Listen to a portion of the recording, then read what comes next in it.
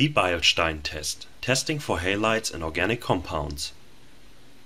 Attention! In the decomposition of organic compounds, toxic and dangerous products are able to form, so the experiment has to be done outside or in a fume hood. I don't take any responsibility for damage done to persons or property caused by the recreation of this experiment. For the Beilstein test, the following equipment is needed: a Bunsen burner, a copper wire, a clamp or tongs to hold the wire, and optionally a porcelain dish to hold the sample. In addition to that, the test is done in low light conditions. First, the Bunsen burner is ignited and the copper wire is heated in the roaring flame until no green flame coloration can be observed anymore. It has to be taken care that no higher amounts of halogenated compounds are in the air, like for example hydrochloric acid or solvents. Due to the heat, the copper reacts to form copper-2 oxide. According to the protocol, the sample is then placed on the glowing wire, where especially liquid compounds are likely not to stick to the hot surface, so it was left to cool in the liquid. Practically, the wire could also be left to cool before dipping it into the sample, but there's a slight risk of it being contaminated by dust particles in the air. At first, benzaldehyde was tested, which should give a negative result. I was curious whether it was possible to prove that it is industrially made by the hydrolysis of benzyl chloride. Nevertheless, even though it was technical grade, it was obviously still pure enough.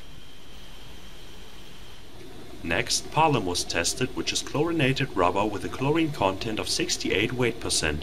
This did obviously give a positive result and is also used in pyrotechnics to intensify the flame coloration. In the decomposition of halogenated compounds, different substances are formed, of which some, like hydrogen chloride, can react with copper oxide to form copper-2 halides. These are able to evaporate, leading to the flame coloration of copper. To test for different halogens, bromobenzene was used here, which did also give a positive result.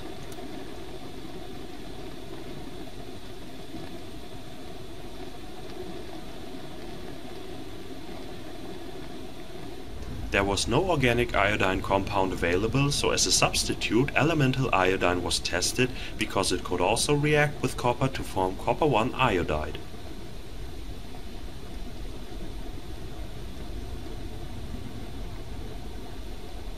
At the end, I was curious if a highly volatile compound could even be tested, so dichloromethane with a boiling point of 39.7 degrees C was used.